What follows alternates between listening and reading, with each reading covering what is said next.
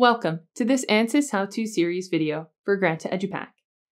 In this video, we'll be using the Browse function in the software to explore the links between data tables.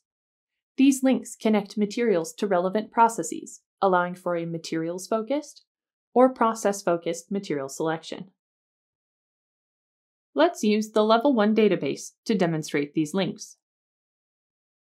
On the home page, we once again see the two data tables available at Level 1.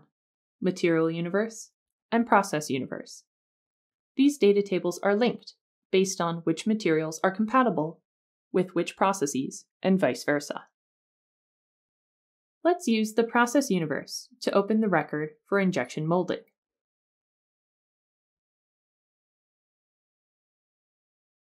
When we scroll to the bottom of the record, the last entry in the datasheet is for links.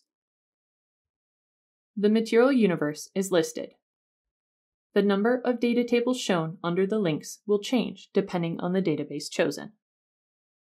Clicking this link opens a new tab, which lists the materials found in the Level 1 material universe that can be shaped using injection molding. This link can be displayed in two forms: tree or list.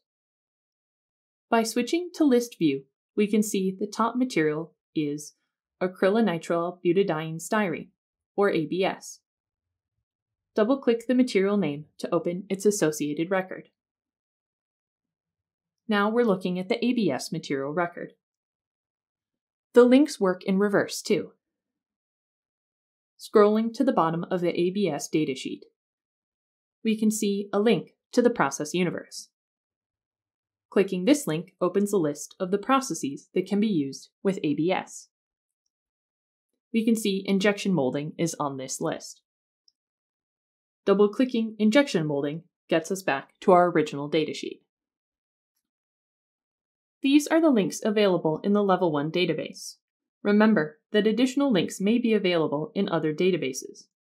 For example, at the bottom of the ABS record in the MS&E database, we see links to the elements, process universe, producers, and references data tables.